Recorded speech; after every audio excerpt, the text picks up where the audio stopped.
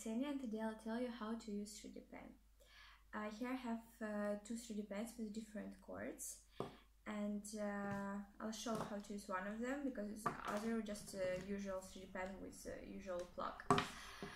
So this is 3D pen, which you can also use with portable charger with power bank. So I don't have power bank here, but I'll use the plug, and basically you just turn it on, and here you might see options of materials, and you need to choose one of them, which one you will use for painting. So here I have choice of ABS and PLA. So since I have PLA, I'm choosing PLA, obviously. In other pens, you might need to choose the temperature.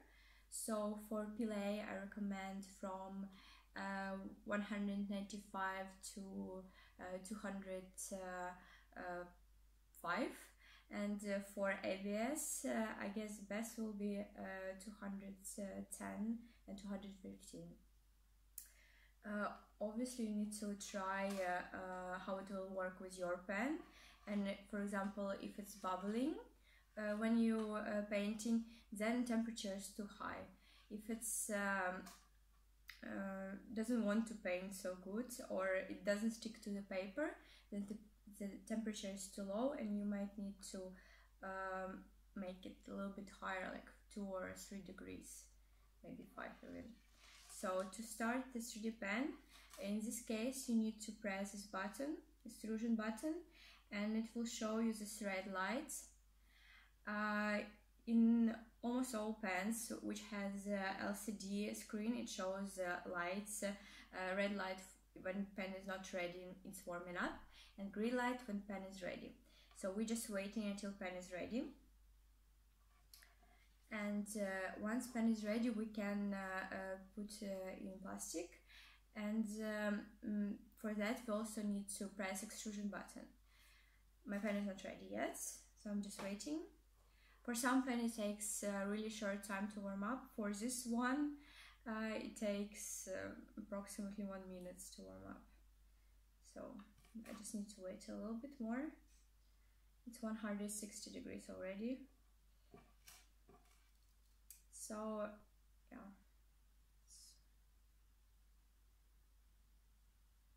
okay, so it's 190 now, and now it will show you this green light, but I set up a temperature 200, so I'm waiting for that.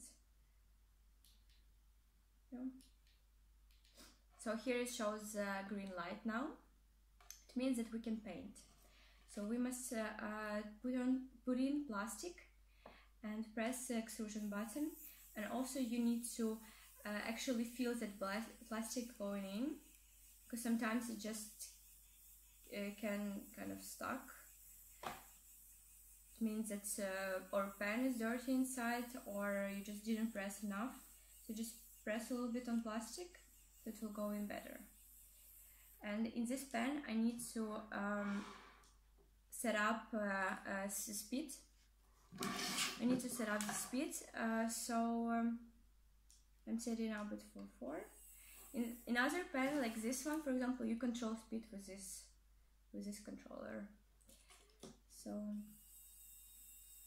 now I'm just pressing. It must extrude now already. We're just waiting. When you're painting, it's good to make in the beginning a small test to check if the temperature is right. Yeah, you see now it's going, and it looks fine, it doesn't bubble, and it goes really smooth. And we'll just check it now on paper if it's painting good. Yeah, this is a perfect temperature, so now I'm using for PLA 205 degrees. Sometimes it can vary the temperature, because if you have this plastic for a long time, and for example it was in an open box, it takes humidity inside, and that can influence the temperature of melting. So that's how you paint. You just can continue, and once you're finished with painting, you need to turn off the paint, but before that you need to take out the plastic. It's really necessary if you don't want to break your pen. So in this case, you just press back button, and you just press it one time in here. But here, for example, you need to hold it as long as it needs to take out the plastic. But of course, to take out the plastic, it must be also melting temperature, because again, it can cause breaking the pen. So I'm taking out the plastic. It can take also a long time in this case. And once you take out the plastic, you must cut this end. Or for example, with the case of clay, you don't need to cut it, you just break it, because it breaks so easy. So ABS you definitely need to cut, and if you work with flexible plastics, you need to cut it. But Pillet just goes really easy. So and then you just unplug your pen, and that's pretty much all. It's also necessary to clean the extrusion end, the extrusion head, because if it's dirty, it can also spoil your painting if you want to paint really neat things. So this is all I want to say now. That was Ksenia. You can subscribe on our channel, and you can go to penandplastic.com for more information about 3D pens and plastic you can use, and for some tutorials and free stencils. Thank you for watching. Goodbye.